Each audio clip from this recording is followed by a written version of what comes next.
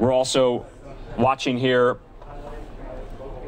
from Wilmington, Delaware as well, where we're expecting live remarks from President-elect Joe Biden on this situation. We'll bring those to you live here. My colleague, Daytona Everett, also read a statement from the press secretary of the White House, Kayleigh McEnany, who said the National Guard is on the way, along with other federal protective services. We reiterate President Trump's call against violence and to remain peaceful. And we just lost that shot. We apologize there. That went to black. This is a ground view.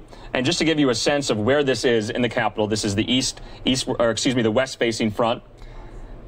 And this is essentially the driveway where senators, this is the Senate side, where they come in and they drive under what's called the lamplight gate there to go into the chamber. I myself have stood out there many times waiting for senators to come out to get comments on legislation or what have you. Never have I seen anything like this.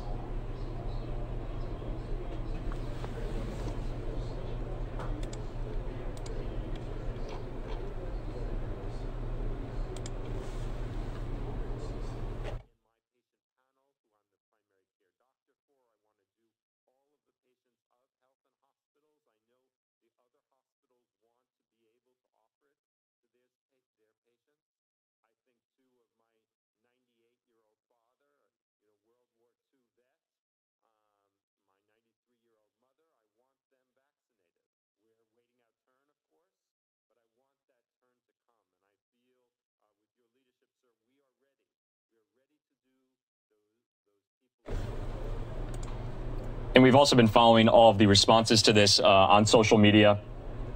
The pictures people have been posting. Reporters are still there. Remember, the Capitol's on lockdown. People cannot leave or enter.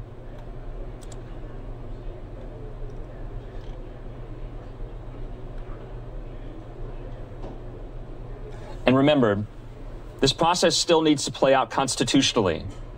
The joint session of Congress needs to take place still for Congress to certify the electors, the slates of electors from the states.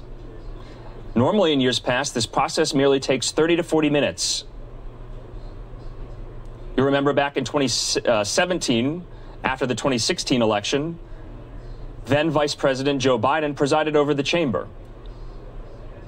You remember in the year 2000, in the 2000 election, afterward in 2001, the loser of that election, then Vice President Al Gore, presided over this process, even as the loser of the election. You remember in 1961, Richard Nixon, then vice president, presided over this process as well in that joint session as the losing candidate against John F. Kennedy.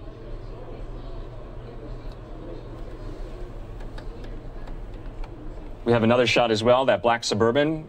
Looks like more reinforcements coming in. We're going to show you two shots. Bear with us here.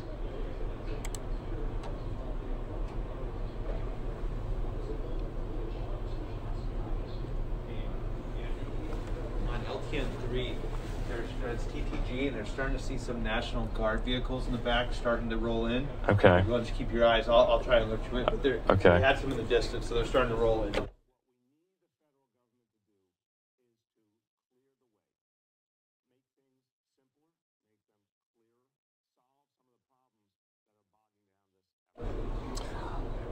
And we do have President-elect Joe Biden is coming to the podium. We're going to take that right now in full.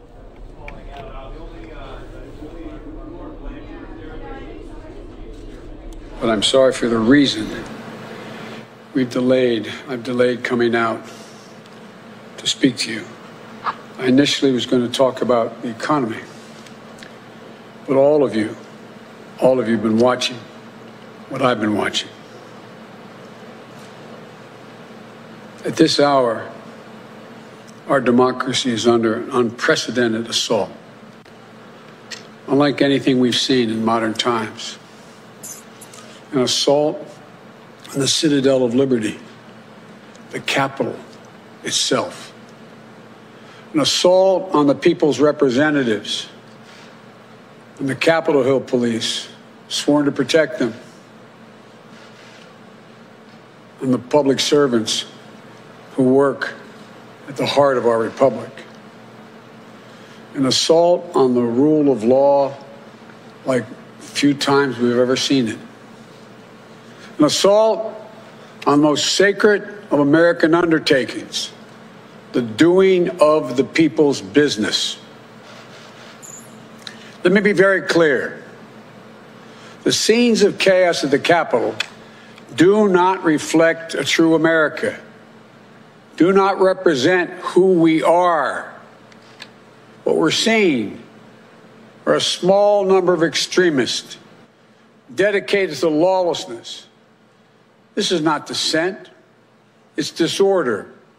It's chaos. It borders on sedition. And it must end now.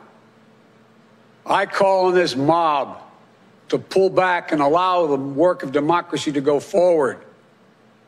You've heard me say before in different contexts, the words of a president matter, no matter how good or bad that president is. At their best, the words of a president can inspire. At their worst, they can incite. And therefore, I call on President Trump to go on national television now to fulfill his oath and defend the Constitution and demand an end to this siege, to storm the Capitol, to smash windows, to occupy offices, the floor of the United States Senate, rummaging through desks, on the Capitol, on the House of Representatives, threatening the safety of duly elected officials. It's not protest, it's insurrection. The world's watching.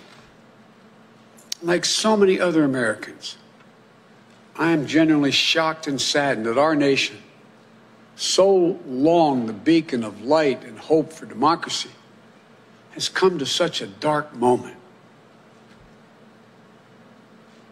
Through war and strife, America's endured much.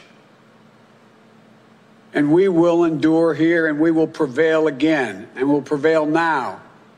The work of the moment and the work of the next 4 years must be the restoration of democracy, of decency,